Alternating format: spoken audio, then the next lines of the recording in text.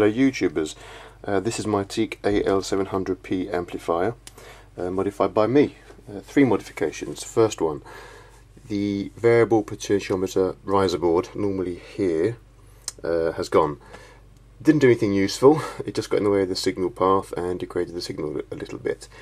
Did I notice an improvement when I took it out? Not really, but it being in there doesn't help, so it might as well go. Second thing, there's 2 amplifier boards here, each with 2 channels. This is originally a surround sound amplifier with 4 channels, and Teac deactivated one of the channels at the factory, so you've only got 3 channels. The single channel on this one here, where the empty space is, just draws current from the power supply here. Doesn't do anything useful, so that can go.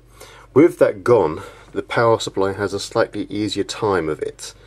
It's only supplying power to 1 amplifier board, 2 channels, rather than 2 amplifier boards, 3 channels, 4 channels if you include the one that's not being used.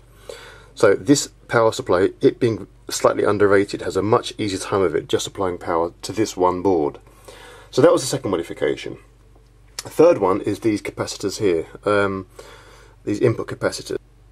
These caps are Russian paper and oil capacitors, very good ones. I think they're probably the highest you can get. They're meant to be premium Russian capacitors, K75s, dielectric capacitors. They're a combination of, let me read my notes here, paper and lavsum in oil. Go figure. Anyway, very good capacitors, paper and oil, exotic, high-end, and they do really help the bass. Speaking of which, let's have some music and you'll be able to hear for yourself how good the bass is. Okay, a track selected. To get around YouTube's tiresome copyright policy, I've chosen some classical music. People seem to have more success in having classical music not be censored or blanked out by YouTube, so we give that a go. Second thing to keep in mind is the music you're going to hear will be obviously from your speakers, so you can't hear the quality of this amplifier. The best we can do is to have me change the treble controls on this, so you'll hear a presence of bass, no presence of bass. You won't hear the quality of the bass, you just know if it's there or not.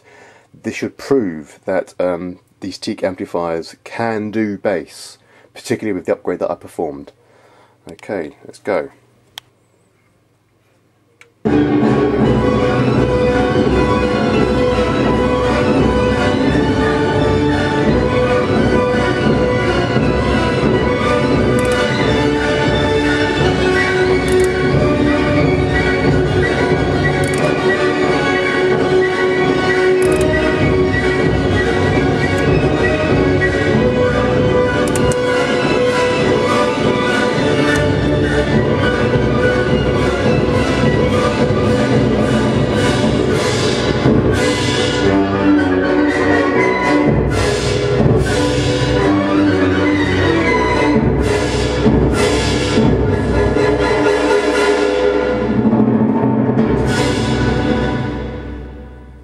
Yeah, it can do bass.